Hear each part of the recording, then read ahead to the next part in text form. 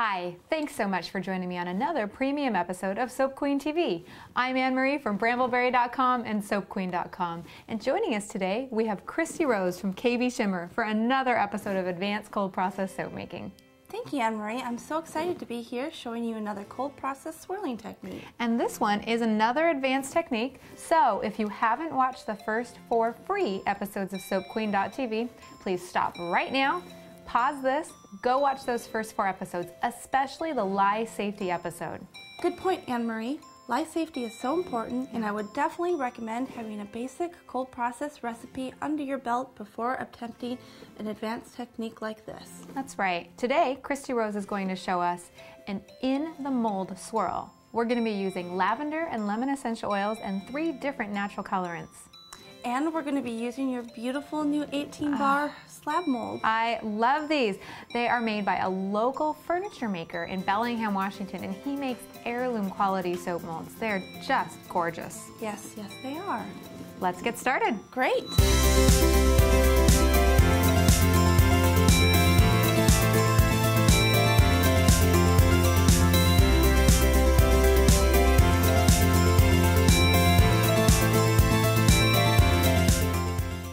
Before getting started, it's important to make sure your mold is lined. Now, you like to use freezer paper. Correct. Or you can use a plastic drop cloth like this. Let's make sure we have all of our utensils ready. Yes. Everything close at hand. And safety gear. Yes, safety gear. Check, check. Goggles. Goggles, the soap making goggles from BrambleBerry.com. Gloves. Gloves. And we're both wearing long sleeve, long pants, shoes and socks, and apron.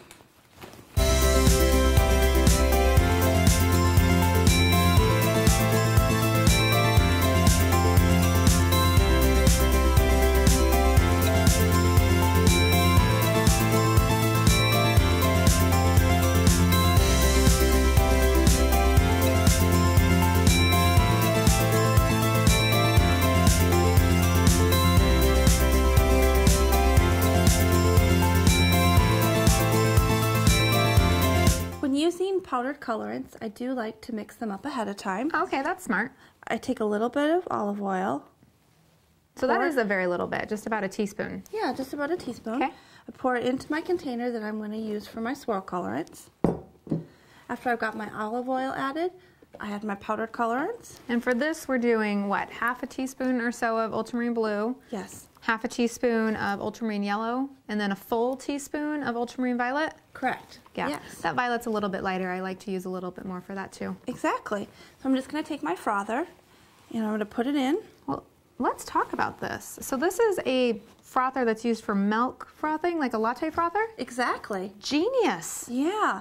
It just allows the colorants to really mix smoothly, gets out those lumps that you might see in your clays and your ultramarines. And I have seen these at like IKEA for $1.99. Exactly. Exactly. The Brilliant soap maker's tool. friend. Yeah, nice tip. So just going to put it in there. Ooh, you're right. That is getting out all the clumps. Like our last recipe, we're going to be using lye at room temperature again. Is that right? That's correct. We started out by measuring out 8.9 ounces of lye, and we have added that to 20.7 ounces of distilled water. Remember, always add your lye to your water so we don't have any volcanoes. Very important. So you have a special trick that you like to do when you're making your swirled soap. Tell me about it. I do. I like to keep my soap batter as bubble-free as possible. To do this, I take care when pouring my oils into the pot. By using my spatula against the side of the pot and slowly pouring my oils over it. I see, and that is slow. Yes, I allow it to just drip down the side of the pot. No bubbles get in, which will really help when we cut it later. Yeah, well, your soaps are always extraordinarily beautiful, and I'm sure it's because of the extra care you take when pouring your oils. Yes, it does help. You did a special essential oil blend for this. What'd you use? I used 1.5 ounces of lavender and 2.5 ounces of lemon essential oil. Yum. Perfect. 1.5. And 2.4, 2.5. Great. You're adding this to our oils instead of adding this at thin trace. Yes. By doing this, I have one less thing to worry about when I'm going to mix my colors. Now this is an advanced soap making technique. Typically I recommend you add your essential oils or your fragrance oils at thin trace. In this case, Christy has actually tested this many times beforehand. She knows exactly how these essential oils are going to react with her recipe, so she can safely add them to her oils before her lye water and before even getting close to thin trace. If you're going to do this, make sure you've tested the recipe several times with this technique before making a big batch. Just like with my oils, I'm going to pour the essential oils over my spatula down the side of the pot. No bubbles. There we go. Perfect. Now, before we add in the lye water, I want to take my stick blender and mix the oil so everything is evenly distributed. Oh, okay. Here we go. Stick blender. Great, thanks. We want to make sure this is bubble free. So a couple taps. Clunk, clunk. Bubbles out. Bubbles out. Now that we've got our oils all in, let's take our temperature. So this is right around 98, so close to 100. I like that. Great, yep, that's what I like to work with my oils. Okay, so colorants, totally mixed. This is around 100. Now it's time to add the lye water, right? It is, yes. Great. Here is our room temperature lye water that we mixed up earlier. Great. And I'm going to do the same thing with the stick blender that I did with the spatula. I'm going to use it to break up the bubbles. Just pouring my lye water down the side. Okay. And now we're ready to mix. Great. So we don't want any bubbles again, so the tap tap trick. Tap, tap, tap. Oh, there it goes. It looks like we're lightly emulsifying. So Yep. very, very light trace. There's no way we're going to be able to catch this on camera. It's just when the soap is turned slightly translucent. Just where you can see no more oil and just a nice creamy color. I'd say that was at max 15 seconds of stick blending. Not much. Not much. So this looks good to me, so it's time to take our ladle and we're going to remove about 12 ounces of soap batter for each colorant. Sounds good. Here's our blue. Blue is done. Violet next. Violet next. And then the And yellow. let's finish up with the yellow. Now to get these mixed in, stick blender. Stick blender. So we are not going to be coloring this large amount of white soap. We're going to be using this as the base color, is that right? Correct. We're going to take this base color and we're going to pour it into our slab mold and use that to pour the colors in. Okay, so here's our slab mold, fully lined and ready to go.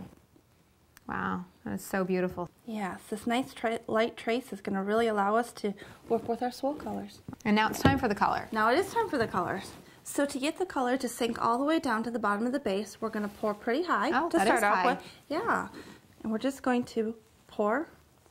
And slowly in an S fashion. I see that.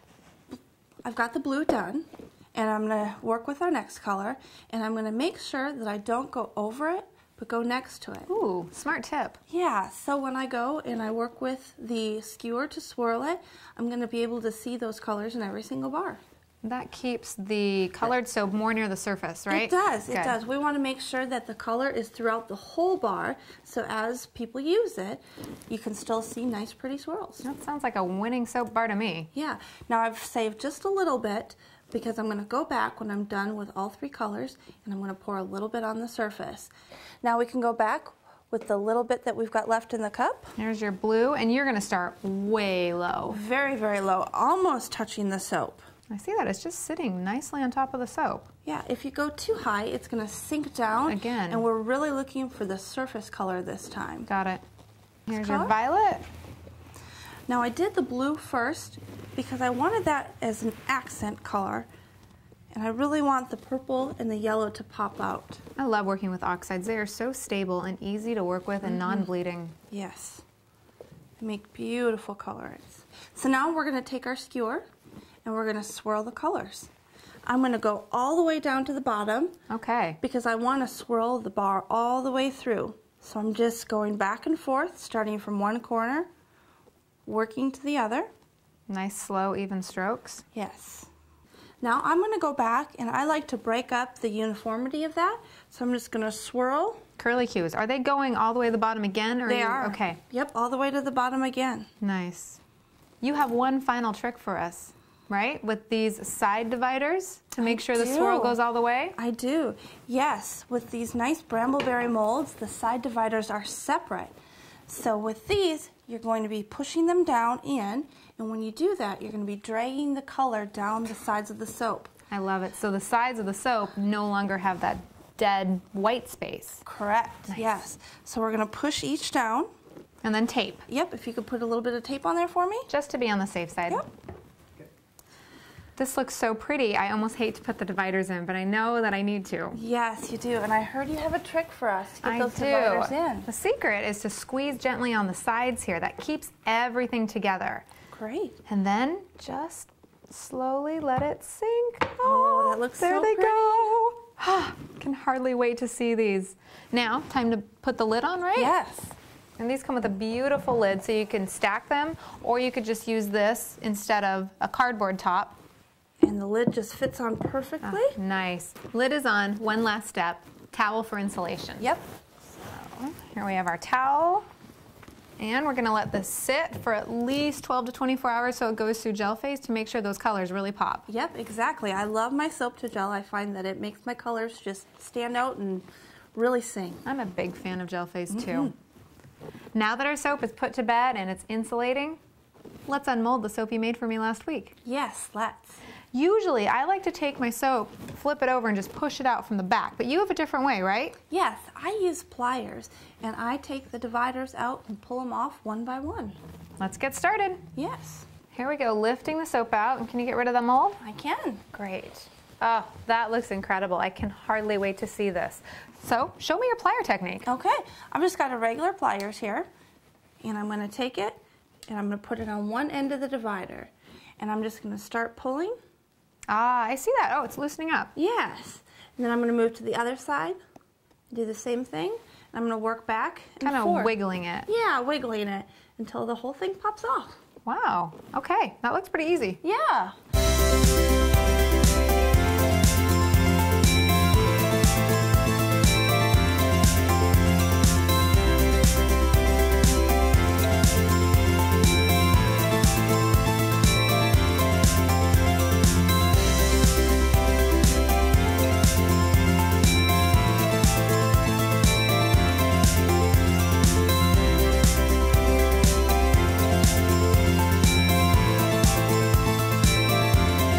See with these bars that patience is definitely a virtue when unmolding your soap. Yes, it is. If you speed up, if you try to rush it, you could rip off a side of your soap. Yikes, and after all that work with the slow pouring of the oils and the extra trouble with our swirling, we definitely don't want to do that. So take time when unmolding these slab molds.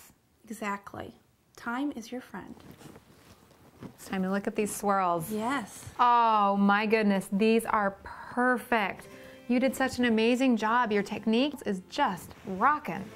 Thank you very much. Now, I cheated a little because I wanted to see what it looked like in the middle and cut this open. Yes. Look at this. That looks amazing all the way through the batch, not just on the edges and the corners because of your all the way down skewer technique. Exactly. You have some great tips and techniques. Thank you so much for coming on Soap Queen today to share them with us. It was a pleasure. Thank you very much, Anne-Marie, for having me. And until next time, happy soaping.